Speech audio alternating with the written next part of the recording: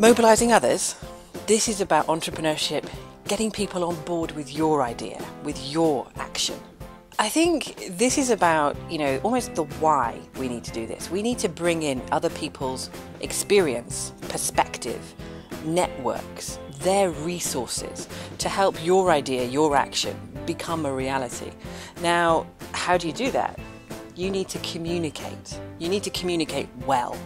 What is your idea? What is your action? What are you talking about? You need to inspire them to become involved. What's in it for them? How can they contribute? You need to keep them inspired, never an easy task, even when it becomes difficult. So this is about why are you bringing them in? What do they bring? And what are they going to give to your idea and action? But also then, what skills do you need to do that? So I'm a teacher. I want to support my students to mobilize others. How am I going to do it? Right. Perhaps I'm doing a community project in my curriculum area. It might be based on historical artifacts in the community. It could be based on the geography of our local environment. It could be based on climate change. It could be based on local industry. It could be anything. I ask my students to come up with something they want to celebrate, perhaps in their local community, or something they want to change. And they have to then go out and sell their idea to others. Who are they going to sell it to?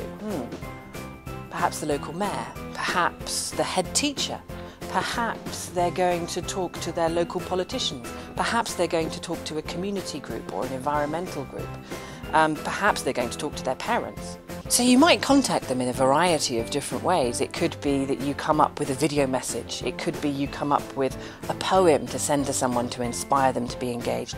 You could contact your local politician via a Twitter message.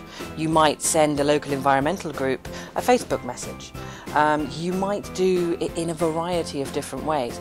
But these skills of thinking about that audience, what do they need to inspire them? Communicating that to them to really, bring them on board with your idea, your action. That's what this is about. That's what you're helping your students, your learners to develop. You might even come up with perhaps a class event where you invite people into the classroom or into your school and you pitch your ideas to them. So a whole selection of ideas could be pitched to representatives of the local community or other teachers, other pupils, your parents.